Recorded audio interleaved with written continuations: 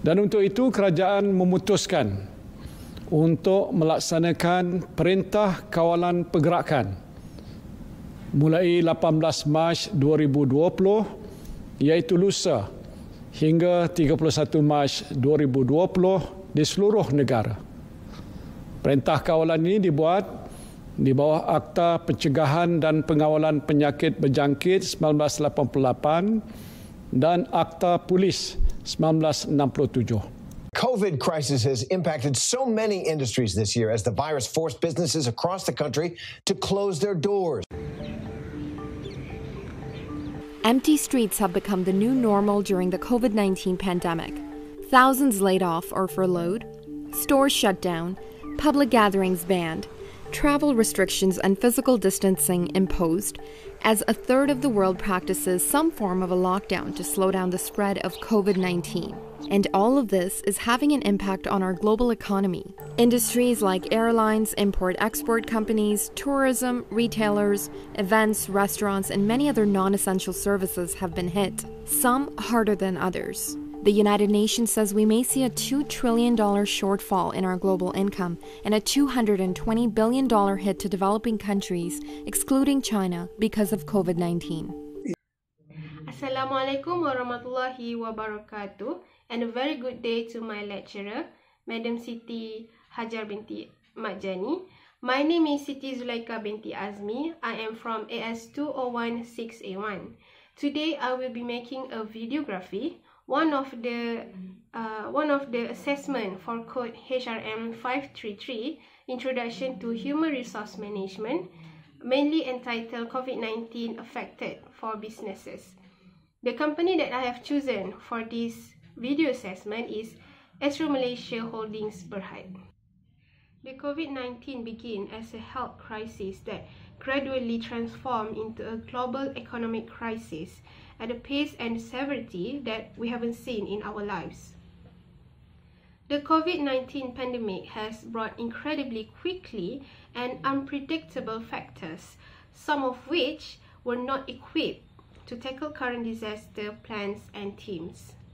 There has never been a more urgent need for companies to reconsider and reconfigure their business for a changed environment as the COVID-19 pandemic continues to develop.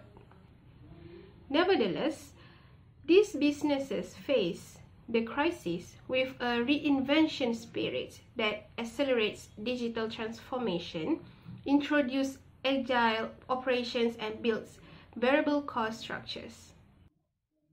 Human Resource Management, or known as HRM, took up the position to operate by managing people to deal with stress in the uncertain current and unexpected future, and to continue operating remotely so the company continues with its operation. When face-to-face collaboration is exchanged with emails and video conferencing in challenging conditions, HR managers have to do difficult work, such that in order to provide various working hours and provide kind of flexibility that the organization had never proposed to its staff before, several businesses rapidly introduced changes in their remote work policy.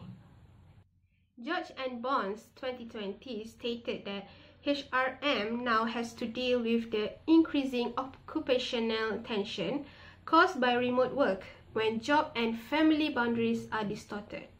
In this video, we will discuss about a well-established company known as Astro Malaysia Holdings Berhad. As we all know, with a range of vernacular, live sports content and international, Astro keeps Malaysians updated and entertained, interacting with 24 million people.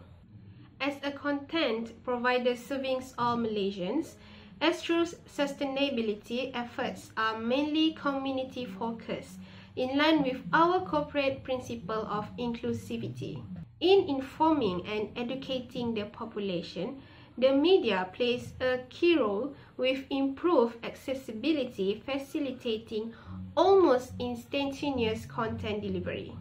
As reported by the Malaysian Reserve, for the first quarter ended April 30, 2020, the net profit of Astro Malaysia Holdings Berhad dropped 58.09% year-on-year from 176 million 20 cents to 73 million and 84 cents in the same time frame last year, following higher funding costs and the effects of the COVID-19 pandemics.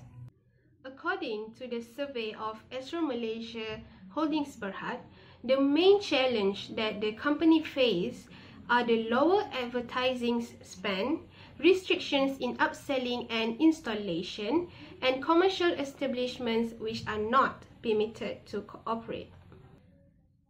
Wherever consumer behavior has changed, in turn, advertisement spending has altered. Moreover, fundamental shifts in supply chains and routes to the market also are knocking businesses off balance with the COVID-19 crisis. Advertisers of all types have been caused by the pandemic to reconsider the form of campaigns they should operate, including Astro Malaysia Holdings Berhad. Astro witnessed a 38% year-on-year decline in ADEX to 90 million as advertisers pulled down spending, consistent with the downturn in company. While ADEX declined, the RADEX share of Astro Radio increased to 84% by 4 percentage points. With most commercial establishments not allowed to operate, we proactively introduce flexible subscription and payment arrangements, say by the Astro Group CEO Henry Tan. Since the Business Continuity Plan (BCP) was introduced, they stayed focused on providing the customers with uninterrupted service while ensuring their employees' safety and health. Quote by Tun Zaki Azmi, chairman of Astro, mentioned that despite the impact of COVID-19 pandemic, Astro continues to be cash generative, cost disciplined, and proactive in its capital management. Astro Malaysian Holdings Berhad has showed us that brilliant leadership would guarantee organization success, and there is no place for poor leadership in tough times. In developing leaders, human resource has a crucial role to play, ensuring they are productive and keeping them responsible. Leaders need new and strengthened management skills from a distance, inspiring staff in the midst of uncertainty toward a vision, ensuring calm and transparency, associating work between team members, and community building. Due to COVID-19, the challenges are complex, including support for staff, compensation and benefits and transfers, strategic relationships between the company, and advancement of leadership. The Social Security Organizations of Malaysia, or known as SOCSO, has moved to explain that under the Job Social Security Act 1969 of the country, COVID-19 is identified as an occupational disease. Human Resource Management Asia highlights that SOCSO reported that staff who contract COVID-19 as a result of the nature of their employment due to direct exposure will demand compensation. Also, patients who are contaminated by some other source and suffer permanent disability, causing disability or death, can also be covered by the Workers' Social Security Act 1969 Invalidity Pension Scheme. Human resource is arguably in the best place to see organizations' strategy and have a structural perspective, ensuring team work, business association, and seamless coordination, connectivity, and collaboration. That's all from me. My name is Siti Zulaika binti Azmi, and thank you for listening.